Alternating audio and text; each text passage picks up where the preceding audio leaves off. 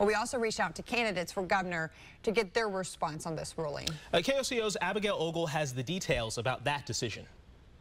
Former Oklahoma City Mayor Mick Cornett says education is a critical component to our state's future, and the pay raise is an important first step. Drew Edmondson says he's pleased with the ruling. He says he believes this should serve as a first step in a series of raises for teachers and support staff, adding teachers, quote, deserve our respect, and that includes earning a decent minimum wage. Kevin Stitt says in his administration they are going to, quote, pay our teachers competitive wages and increase the state's savings account so that hardworking Oklahomans won't be threatened with knee-jerk tax hikes again. And Connie Johnson says the decision is timely and appreciated. She adds the courts have ruled according to law, but the victory was a moral one. Also, we reached out to Todd Lamb several times, but we have not yet received a statement.